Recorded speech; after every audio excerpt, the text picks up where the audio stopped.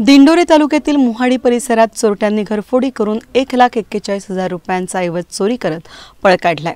दिंडोरीचे police निरीक्षक अनिल कुमार बोरसे यांच्या मार्गदर्शनाखाली चोरट्यांच्या मुसक्या आवळत मोहाडी गावातून त्यांची वरात काढण्यात आली।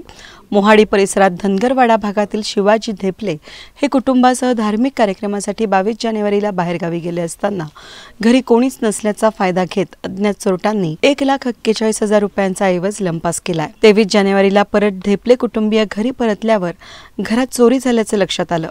याबाबत दिंडोरी पोलिसात चोरीची तक्रार दाखल करण्यात आली आहे। पोलीस निरीक्षक अनिल कुमार बोरसे यांच्या मार्गदर्शनाखाली पोलिसांनी तपास करत चोरट्यांना ताब्यात घेण्यात यश मिळवलंय। त्यांनी चोरी केल्याची कबुली दिल्यानंतर एसबी नवले पोलीस उपनिरीक्षक, अरुण आव्हाड सहाय्यक पोलीस उपनिरीक्षक, शंकर जाधव पोलीस हवालदार यांनी चोरांची वरात काढली। यावेळी चोरट्यांना पाहण्यासाठी मोठ्या प्रमाणावर गावकऱ्यांनी गर्दी केली होती। वेद न्यूजसाठी व्हिडिओ जर्नलिस्ट किशोर देशमुख, दिंडोरी।